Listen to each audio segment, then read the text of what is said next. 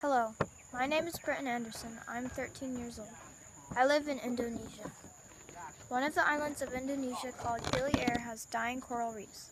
Delphine Robb, eco-warriors, said more than half of the Indonesian people depend on a healthy reef for food and income, but only 6% are thriving today. This is a major problem because people need fish to survive on this primitive island. I am working with a nonprofit organization called Gill Eco Trust, which installs bioreefs into the ocean to help with this major concern. My project is about documenting the reefs and bioreefs and adding a new bioreef in. For those who don't know what a bioreef is, it is an artificial reef builder in many forms, made of pipes with an electric current sending electrodes through the pipes. The coral pieces attached to the metal poles will get its growth rate quickened. As long as the current flows, the coral's growth rate will stay the same. Some corals grow 2 to 6 times faster than normal conditions due to the biorock.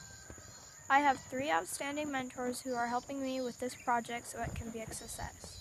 Delphine Robb is the director of Gill Eco Trust. Glenn Chickering has experience on biorocks and contacts to help me execute this project.